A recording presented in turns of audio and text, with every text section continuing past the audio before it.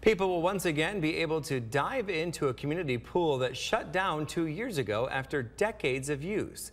The pool at Sherwood Elementary in Saginaw Township is getting money from the state for repairs. TV5's Trey Harris joins us in the studio with an update. Trey.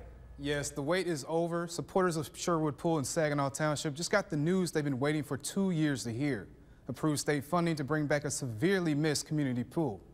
For 2.5 years, we've been waiting for this day, and there wasn't a week that went by that a swimmer didn't call and say, have you heard anything? Have you heard anything? A question Steve Elliott, Director of Community Services for Saginaw Township Community Schools, will no longer have to answer, as a $1.9 million grant from the state has been approved to revitalize the Sherwood Pool after closing in 2022 due to structural issues. We had a dehumidification unit that was failing. It was out of life. We couldn't find parts. This caused humidity to go uncontrolled, creating additional problems that wouldn't go away with an easy fix. As that humidity increase, it puts wear and tear on your pool.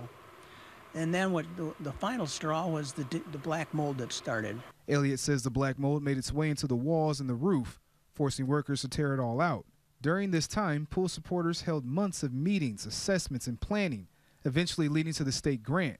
They're anticipating the grant to be broken down into 3 bids, one for the dehumidification unit, drywall repairs, and outside infrastructure repairs for the roofs and wall. Everything will look brand new pretty much. The pool itself is in great shape, so that goes along with whatever the repair looks like. So yeah, that 1.9 is going to pretty much put a new pool in place. Raising the money was no easy task. Supporters knew they needed to do more than to reach out to the community. When you come up with the amount of money that we need, a lot of places aren't in that position to donate thousands and thousands of dollars. But where there's a will, there's a way, and never giving up on their community pool has paid off. We could have taken the easy route out and filled the pool in and be done with it, but we're Saginaw Township Community Schools, and this is for the community. Governor Whitmer is scheduled to sign the state's fiscal year budget for 2025 in a few weeks. Then it should be more clear when the first swims will happen at Sherwood Pool. Updates about the pool will be available at our Hot Lakes section at WNEM.com. Live in studio, Trey Harris, back to you.